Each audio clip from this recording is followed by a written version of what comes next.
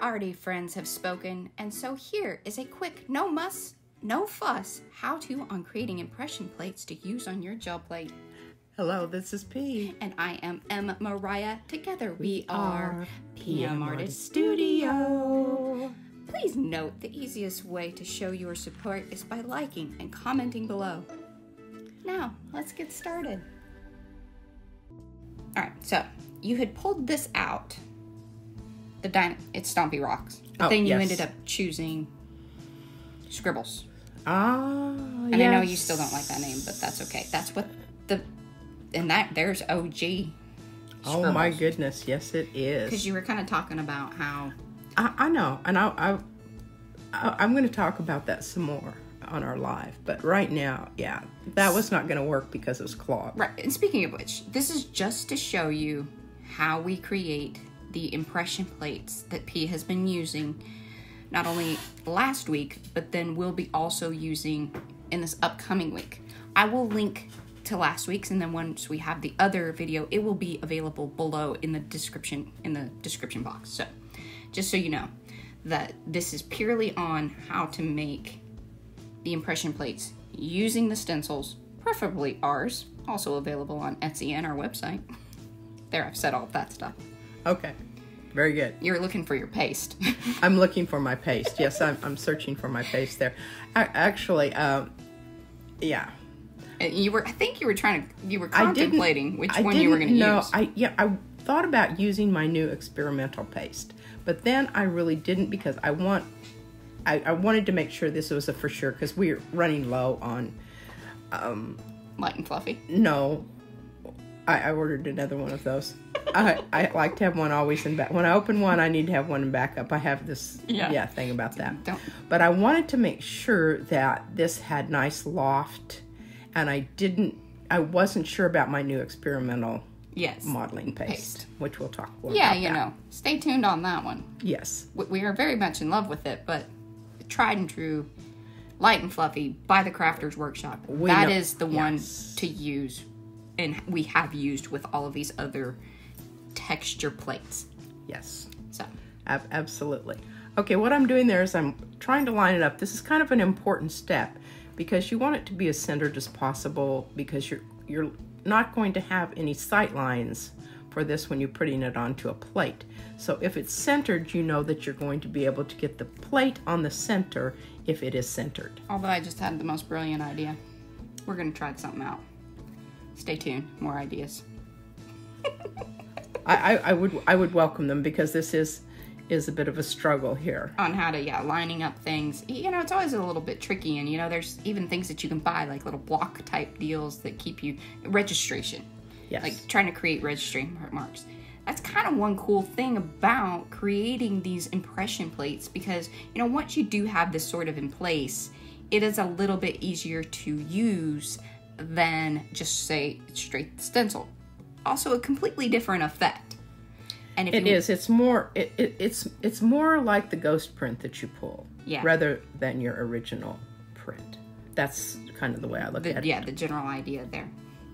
And so once you kind of have it in place, then you can kind of get a little bit more arty and things of that nature. But when you're creating your texture plate, your impression plate, then you want to kind of center that up. So that way you know what you're doing each time.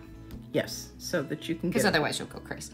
You'll get it. Well, it's, you know, and it just, you know, it's just paper, but it could be something that you really, okay. Now, when you start this, you notice how I'm going to start, I'm going that stripe down the middle.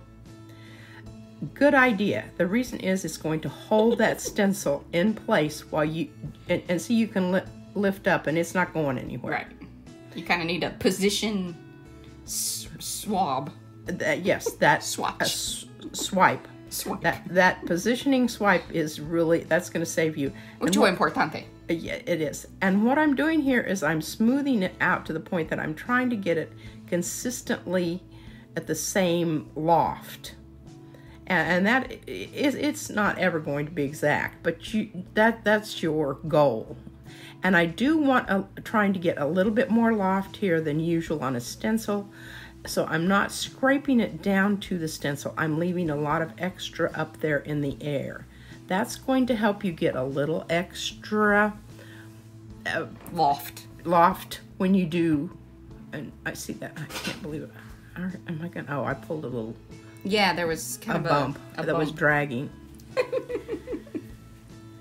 Yeah, that is a problem. And I do have links below for the 12 by 12 black chipboard. We like this because you can see the stencil on it very nicely. Plus, the thing is like, you know, these aren't gonna last forever. I mean, I don't know. Who knows? Yeah. But this way you have something cool that you could even create journal pages or a cover, journal tags, all sorts of things. ATCs, we've used this black chipboard. We just really, really love it.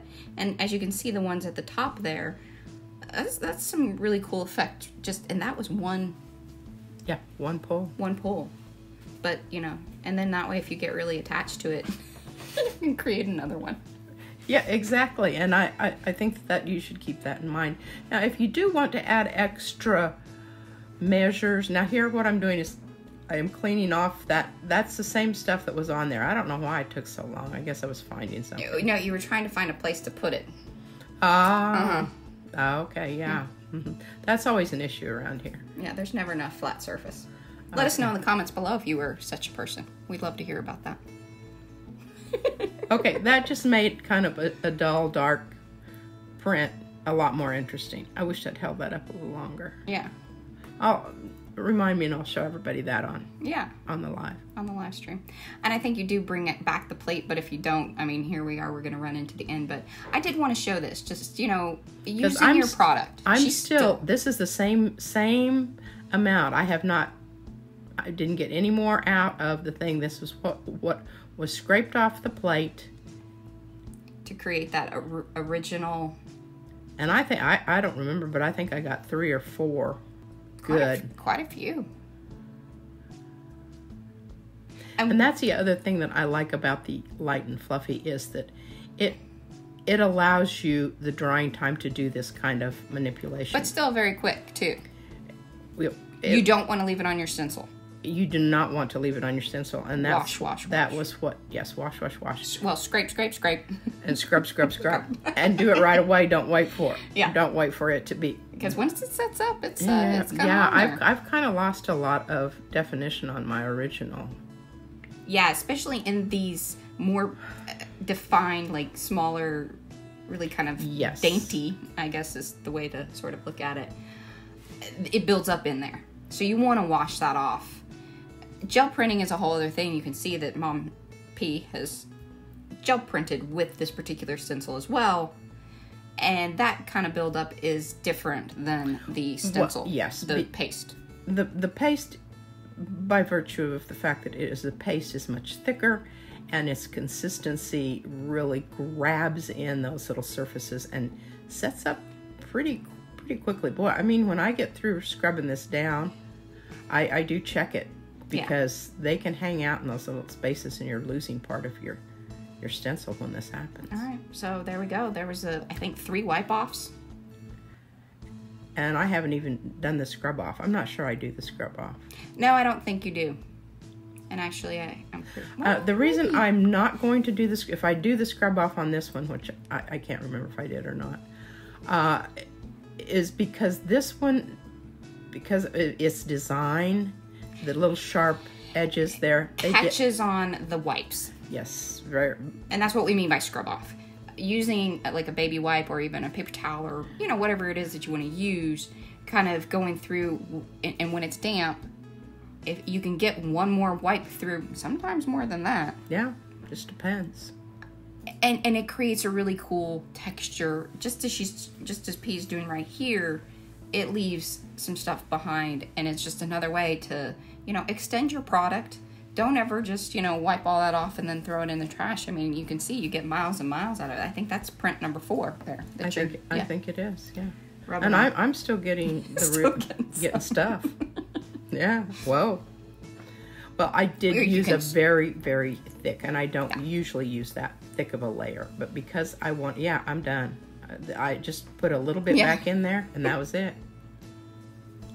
So there you go. That is how you create a texture impression plate. then use all of the leftover, you know, wipe off on other plates and things. And so there's the ended up dried. The reason there's little smutsy bits there is because something crashed upon the top of it. That was not due to the stencil. This was more about location and space. You know, I've been printing with it, and it's just fine. You just have to smush it, give it an extra slap in that area. So that is pretty much it. There's the stencil. You can see it's got some really great texture there too. So thank you for watching. Be sure to watch us on Sundays. We do the live stream. If you haven't liked this video already, please do leave us a comment. We love those. They help us out greatly. If you're new, subscribe to the channel, and always don't forget to ring that bell. Bye. Bye. Oh my